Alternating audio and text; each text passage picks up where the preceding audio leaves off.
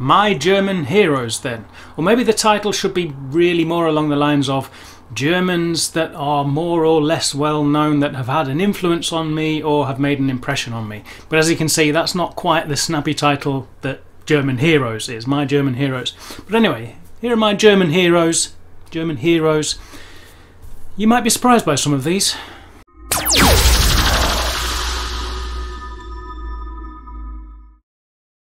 Now obviously if I was trying to be all cool, I'd make this list all highbrow and name names like Schiller, Kant, Nietzsche, Brecht, Einstein, Brahms, Beethoven, maybe some people from cinema like Wim Wenders or Werner Herzog. Talking of cinema, what do you think about this new format for YouTube? I think this looks great. I think this is the ideal format for YouTube. You seem skeptical. Okay, maybe it's lacking something because this is probably a lot better. This probably functions a lot better with a non-stabilized smartphone outside. Maybe that's a problem. But as I say, if I was trying to be cool, I'd make this all highbrow and name all these really impressive names from classic literature and classical composers and whatever. But you know me, I'm more into my pop culture. I'm not the type of person that knocks off work and then picks up War and Peace or something really heavy. I studied at university, had to go through some pretty heavy literature and stuff like that at university, so I use my free time to just have a good time. And I'm into sport, I'm into pop music, I'm into, what am I into? TV, cinema, mainstream cinema, everyday normal stuff. And my first hero is actually going to be from the world of sport, and this is going to actually take some explaining. If you're really heavily into sports yourself, then maybe not, but if you just know this person more as a kind of third-rate TV personality, then okay. It's Boris Becker. Bear with me guys, bear with me guys. In Germany, I know Boris Becker has a certain reputation. First of all, not being the brightest candle on the cake, shall we say, not really being very good in his own native language. He's also, obviously this is something that's built up over the years as well. He's had lots of problems with money, shall we say. Convicted tax evader, ended up practically bankrupt despite having earned millions and millions. Also his extramarital affairs, having married a wonderfully beautiful, intelligent woman, Barbara. She'd given birth to his two beautiful sons, and then seemingly just on a permanent mission to have as many affairs as possible with the exact same Beuteschema. Trying to find Beuteschema. A great German word, isn't it? It's Beute is actually prey, so like an animal, a bird of prey or an animal that hunts would have Beute, that's a prey, and Schema is like pattern or scheme or whatever. So his type, looking for exactly the same type of woman again, slim, mixed race, attractive women. But anyway, his permanent mission to have as many affairs as possible and all with exactly the same type. Yeah, but thankfully this is not about Boris Becker's personal life. And it's also, I have to say, something that this whole image of Boris Becker is something that we didn't get in the UK. And of course this is more about my German heroes as an English person, and also this is one of the first prominent German personalities that I really admired whilst I was still young and living in England. He did, of course, I mean, his sporting achievements are incredible, and he was well known, of course, for winning Wimbledon at the age of 17 in 1985, coming back as an 18-year-old to defend his title, probably topping his achievements in the first year by actually beating a real top name, Ivan Lendl, in the final. So yeah, and he also obviously went on to win Wimbledon one more time. Wasn't just a winner on grass. He wasn't a superstar on clay. He didn't win any tournaments on clay, but he did win on hard courts, winning in the USA, I believe. Yeah, he won the US Open, he won the Australian Open, and a whole series of Masters titles and the WCT finals, things like that. His sporting achievements really are brilliant. He achieved a lot, and it wasn't so much his sporting achievements that struck me at the time, it was his way of when it was that. I remember in 1985 I was 12 years old, and you've got to bear in mind that in the UK, people, unless you are specifically into tennis yourself, we really only pay attention to, only take notice of Wimbledon. Wimbledon is watched every year by millions of people on TV, and even casual fans go down to Wimbledon for a day out, and a traditional day out with strawberries and cream, just to have the experience. It's a quintessential English experience. You don't have to be a big tennis fan to watch Wimbledon, and in fact the typical sports fan will watch Wimbledon, the Wimbledon finals, and not pay attention to any tennis at all around the year. And that was certainly my case. I was into sport, but I've always been more into football or cricket, and at the time I was just a casual observer of tennis. And then this 17-year-old guy burst on the scene, and the way he stormed to the final in 1985, it wasn't so much what he achieved, but how he achieved it. Obviously he was young and impulsive, and he was doing crazy stuff. I remember those rallies where he would be at the net and he'd dive, he'd throw himself on the floor just to catch this one last volley. Things that probably, I mean, he cut them out of his game as he progressed and got older, obviously, but things that you probably wouldn't teach, you certainly wouldn't coach, just instinctive things. And of course the massive serve, boom boom Becker, it was even a massive serve, ideal for grass. It was just so exciting the way he did it, and obviously just the idea of this 17-year-old kid from supposedly nowhere. I mean, people who had been watching the youth tournaments beforehand had seen him coming, and also he won the Queen's Tournament, which is a traditional warm-up for Wimbledon before, a couple of weeks before the tournament starts, so people did have him on their radar. And to get back to the idea of Boris Becker, his character as a personality, his personal life and stuff, we were very much shielded from that in the UK, in that he would do these interviews as a 17-year-old lad in English, and he would come across as rather eloquent. And we obviously were more forgiving because he was speaking a foreign language, and it was great seeing this sportsman being able to express himself at such a young age in English. And also, if you follow him on English TV, he's done quite a lot of presenting as a presenter for the BBC at Wimbledon, typically as an expert, a consult with him. He still comes across in English as rather eloquent, and somehow it's more forgiving, obviously because it's not his own language, but he seems to do better in English than he does in German.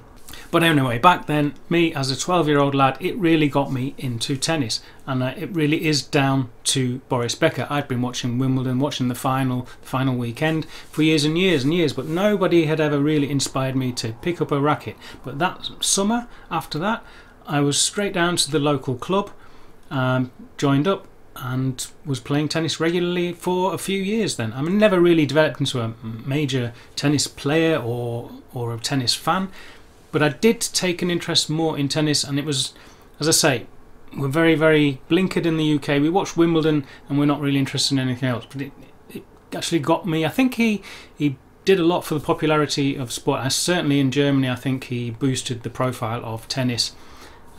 Certainly during the period where you had Steffi Graf and Boris Becker winning tournaments together, the profile of tennis in Germany was really raised. But it certainly goes for England too. He was a big star in the UK, and he inspired me to take up a sport I had never played, and also watch more sport, watch the French Open, watch Australian Open, and really be more aware of the sport itself. So yeah, whatever you want to say about Boris Becker, he was a very big influence on the 12-year-old me and got me interested in a whole new sport and playing tennis regularly. This next one is not from the world of sport. We're into the world of entertainment, and more specifically into comedy and music, but the point here is mostly comedy. We are talking, of course, about Helge Schneider. I know, it's very much Geschmackssache, a matter of taste, and Helge Schneider is quite obviously not everybody's cup of tea. He has a very peculiar style of humour. Nothing's very sophisticated about it, to be honest. For people who don't know Helge Schneider, he is actually first and foremost a jazz musician. He's qualified, he studied music and he's a very competent multi-instrumentalist, musician, jazz musician. He is very passionate about jazz, and I think he initially would have loved a career basically in jazz music, but there's something very naturally funny about him. As I say, his humour is not particularly sophisticated, it's a lot of slapstick or just complete nonsense. He goes off on monologues that are just bizarre in their imagery and just silly, quite a lot of playground humour, but for me he will always be a very important figure. And again, I'm very much wanting you to understand this from the British, the English, UK. God, I get so many complaints about which terms I use. If I say English, I get people complaining that I don't include the rest of the UK or the rest of Britain. If I say British, I get Scottish people always complaining that the concept of Britain is an English nationalist concept, and it is, I understand, but at the moment there is a state. At the moment it's going to crumble and fall apart, but anyway, there's a state that's called the UK. I am from there, that's what's in my passport. It also says something about British, but I am from England, so sorry. We're talking about Helge Schneider, and I'm here justifying why I say British and English. But anyway, I'm English, and this is my English point of view about German humour. Bear in mind, we have, probably like the rest of the world in general, to be honest, we have this stereotype about Germany that the Germans don't really have a sense of humour. Germans are well known for their efficiency, for being serious, for being successful, confident, maybe a little bit arrogant, and the humour really doesn't fit into that image, doesn't, you know, go along with the cliches that we know. And we have a saying in England, German humour, it's no laughing matter. Deutscher Humor ist einfach nicht zum Lachen. And I have to admit that when I first came over to Germany when I was a student, I came over to Germany in 1994, and I was, you know, subject to a lot of these prejudices, and I didn't really come here expecting to find comedy. I didn't really come here expecting to find good pop music or whatever. So, you know, I had my prejudices, even though I was very interested in Germany and in general very open. And when I came over, it was the year of the massive single release on Helge Schneider's Katzenklo, and I absolutely hated it. Ich konnte damit gar nichts anfangen. It didn't mean anything to me. It wasn't funny. It was just this. Obviously, it wasn't the full picture of Helge Schneider. I knew nothing about Helge Schneider, and it was just this very odd, supposedly comedy single record that just wasn't funny. It seemed clumsy, just this guy talking about his cat litter, and if you want to have a clean cat, buy some cat litter. So it went a long way to confirming stereotypes that German humour was not sophisticated, but obviously it was a mainstream thing. How many things that are kind of, it would be a viral hit nowadays, wouldn't it? It would be on YouTube and it would be a viral hit with millions of views, but back then it was singles that got in the charts. That was the equivalent of the viral video today. So in that year, it wasn't really when I got into Helge Schneider or any German comedy, to be honest, but before I left, a friend of mine did me a compilation tape. You remember cassettes, those little tapes that people used to do for you? He did me a he's probably caught onto this idea that we had this prejudice that Germans aren't funny and have no comedy, and he made me a cassette, and on it were a lot of sketches from lots of the comedy records, comedy sketches that Helge Schneider had done over the years, and also some stuff from Loriot. Looking back, Loriot is probably the more important personality in the history of German humour, and very sophisticated humour in parts, very clever wordplay, etc, etc. But anyway, it was really Helge Schneider that struck me. I was just struck by his particular form of comedy, the bizarre, the surreal, the downright silly, and it was probably that moment where it clicked with me and I realised that Germany had some, if not probably my favourite comedians. I've gone on about this in other videos. I think there is true to the stereotype, when it comes to German humour, I think some of the best quality is actually the political cabaret that isn't necessarily funny. It's clever and it's humorous, but it's not belly laughs type stuff. I've talked about Hagen Ritter, been to see him. I enjoy his stuff very much. But there's a rich tradition that's very worth exploring of a political cabaret.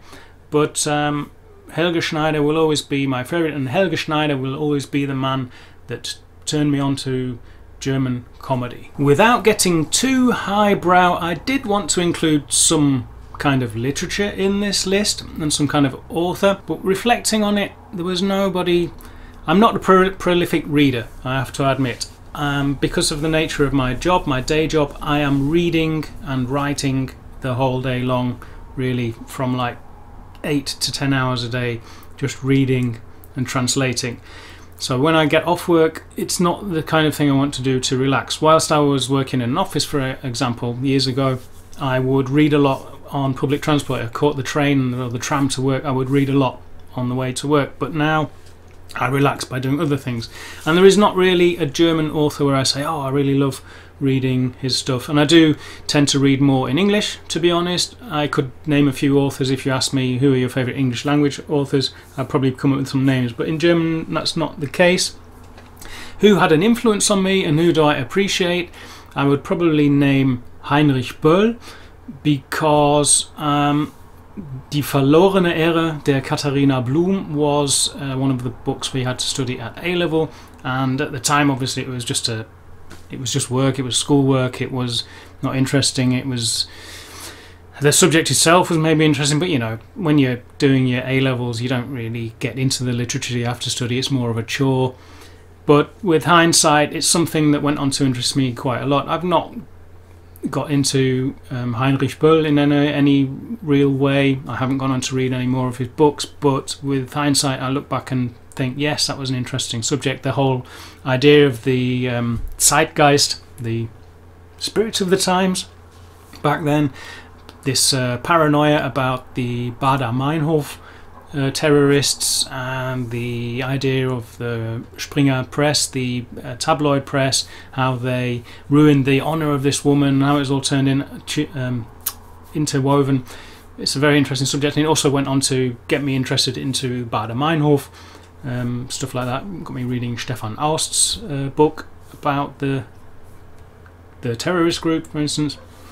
So I would mention that, but when it comes to literature, thinking about it, the German authors that have had most influence on me, certainly most influence on any child that has grown up in the UK, that has to be the Brothers Grimm, surely. Now this subject is a massive subject. I tried to do some research and I ended up printing out all these things, and there's just far too much. It's probably a whole subject for a whole video itself. But I just was reflecting on how much a part of every child's childhood it is in the UK. These two weird German authors born at the late end 1785 and 1786, I think, in Hanau, incidentally, here in Germany. They wrote their first collection, or had their first collection of supposed children's stories published in 1812, I think it was, here in Germany, but they were translated by 1820 and were massively popular, translated into English and published in England in 1820, and were very, very popular right up until and probably to this very day. We have, I don't know if you're familiar with it, we have a tradition in the UK which is pantomime, which is a traditional children's Christmas play. These are plays that get put on at the theatre only around Christmas time, and they're always based on, typically on Grimm fairy tales. So you have Cinderella, you have Snow White. It's a whole different world for itself. It's a weird and wonderful world, and one of the strange British traditions that you don't really get anywhere else, but they're all based on these German fairy tales. And I was just reflecting basically on what a presence they are and how unusual that seems to me now. Obviously growing up you don't think, oh, yes, these are German folk tales or whatever. They were just ever present, and just things you accepted as a child, and some of them are really weird and wonderful. If I think back, Hansel and Gretel, as we call it, Hänsel und Gretel is Hansel and Gretel simply in English.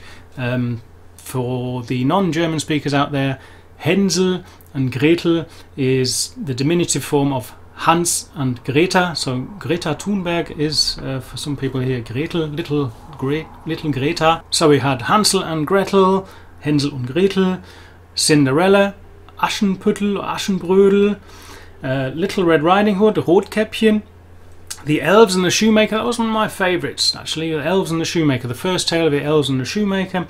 Rumpelstiltskin. Looking back at Rumpelstiltskin, it strikes me he's the most stupid one. He was not the one where he says, you've got to guess my name to get out of whatever it is, and he's then dancing around a campfire saying, oh, she never guessed my name is Rumpelstiltskin. I mean, no one's ever going to guess your name's Rumpelstiltskin. Andreas, Thomas, Gerd, Gerhard.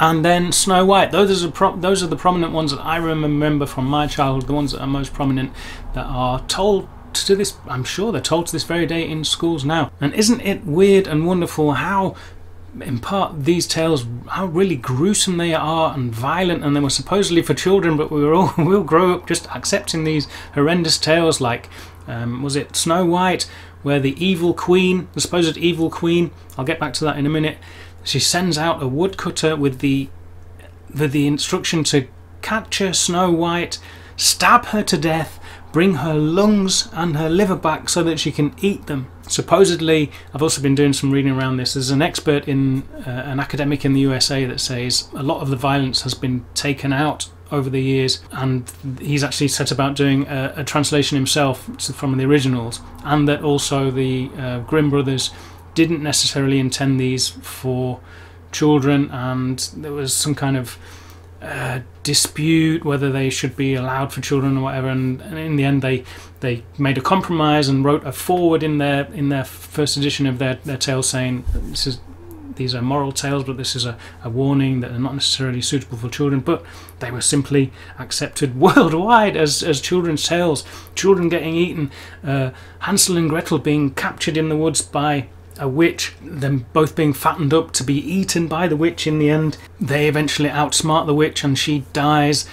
Incidentally, so does the supposed stepmother, who was originally the biological mother. This is a very interesting theme. There's very weird portrayal of women, and there's very much kind of support for the patriarchy. The original tale of Hansel and Gretel, it is the mother that casts them out. There is a poor woodcutter, I think is also a woodcutter. There's famine and poverty are always a big influence on the Grimm tales. I think this is influenced by the fact that their father died while they were very, very young, and they were also subject to a lot of poverty. They were very poor for a long time. So famine, poverty plays quite a lot of the role. It's quite often the mother that is portrayed in a very evil light. There's something to suggest that the evil witch in Hansel and Gretel is in fact the same character as the mother that casts them out, sends them into the wood to die, basically. Horrendous tales. But there's also this great, I'm wandering off a bit, rambling a bit, there's this great article from The Guardian. This is about this expert in the USA that set about translating the original tales again, because they were supposedly watered down to take out some of the violence, and over time the figure of the biological mother has become a stepmother or an evil queen that's nothing to do with anyone else. The evil queen, apparently in the original version of the tale, was in fact Snow White's biological mother. It's this weird portrayal of the mother figure and women in general. And of course then you've got things like Rapunzel trapped in the tower, a weird celebration of protecting unmarried women from premarital affairs and strange things like that. It's a whole world for itself. As I say, maybe there's a video in the future that I'll do about this, but for now it's just interesting for me to reflect who were the Germans that influenced me growing up as a kid, and I have to say the Brothers Grimm, shaping the minds and lives of children in the UK and all over Europe and all over the world, no doubt, with some curious, gruesome moral tales. So there you go. I told you it was going to be a mixed bag. Boris Becker, Helge Schneider and the Brothers Grimm. And I'd also like to end this video with a name that you're not going to know. Marie-Louise Gregorczewski. She was my professor at university in Nottingham when I was learning German. When it comes to Germany, it all boils down to the German language for me. I wouldn't have come to Germany if I had not been studying German. It was all about my studies at first. Obviously the love affair grew as I got to know German culture, and that goes hand in hand obviously with the learning of the language. And Marley, as we knew her, I'm not sure whether she's still alive. I didn't keep in contact with her at all, but she would be 82 now. I looked her up. She's still in the list of Germanisten, German professors or whatever on the internet. I hope she's retired and enjoying retirement now. But a German professor we had in Nottingham that very much made the language come alive for me, and she was responsible for overseeing some of my favourite projects, a very important project in my final semester, which gave me a distinction. We had a project, we had to hold a talk, Vortrag it would be in German, and we were talking about divided Germany. My subject was the GDR from 1949 to 1961, der Bau eines sozialistischen Staates, so the building, the creation of a socialist state in Germany. And for my spoken German I received a distinction. It was something that I think they even created to recognise, it was definitely new that year, and it was the first time anyone was awarded. It was a distinction for spoken German. So alongside my honours degree, I actually got a distinction for spoken German for that one specific project, in recognition of my particular talents for spoken German. I didn't find out until graduation day. It was just next to my name, and another professor said, "Oh yes, that's something we introduced this year to recognise your spoken German." Something that still knocks me off my feet and makes me smile, as you can say. So yeah, when it comes to Germans that have had a direct influence on me, then I'd have to say Mali Gerochewski was probably just as important as Boris Becker, Helge Schneider and the Brothers Grimm. Thank you very much for watching. I hope this was interesting. As I say, I hope it did provide a few surprises. Let me know down in the comments who are the famous Germans that you most admire, who has had most influence on your life, who are your favourite TV personalities, sports personalities, musicians, whoever, who are the most important Germans internationally in your experience. Really interested to hear your opinions also. At this point, I'd also like to thank my patrons, the people that have signed up on Patreon to support me with a small donation every month, and also get access to exclusive content. If that's something that interests you, check out the link down below. Otherwise, I will see you here as ever regularly on YouTube. Thanks very much for watching. Macht's gut, Leute.